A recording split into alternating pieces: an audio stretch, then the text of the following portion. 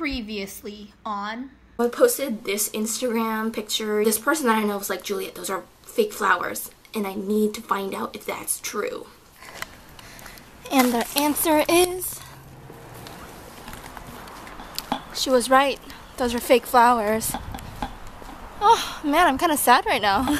I am headed to the supermarket to meet up with Christine. We're getting ingredients and then we're gonna cook a whole shit ton. This is food prep time. Damn it, those flowers were fake. Well, that makes sense. So Christine and I ended up in 2 different supermarkets because when I sent her the email, I wrote, hey, let's meet at Stop and Shop / Shaw's on Com Ave.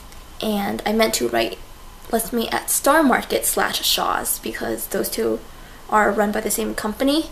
And so she searched up the closest Stop and Shop and went there. And I ended up at Shaw's. But it turned out to be okay because at Shaw's, all their avocados were overripe and disgusting, very squishy. And so because she was at Stop and Shop, she was able to find some better ones. So, yay! I'm just waiting for her in her apartment right now because I ran into one of her roommates outside and he let me in. So, speaking about scary religious people, there's a place I have found in the shade on the ground, far from all worries and troubling sound. When I go there to be by myself, only me, no one can guess what I came there to see.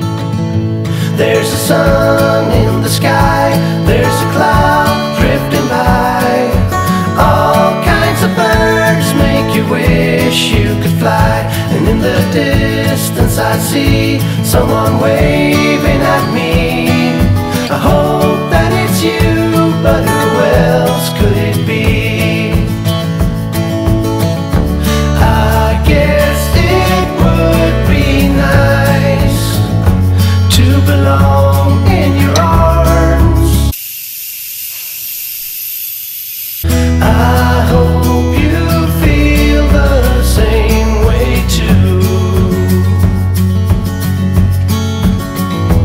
Na na na. My name is Juliet! Juliet! with a nugget of twine.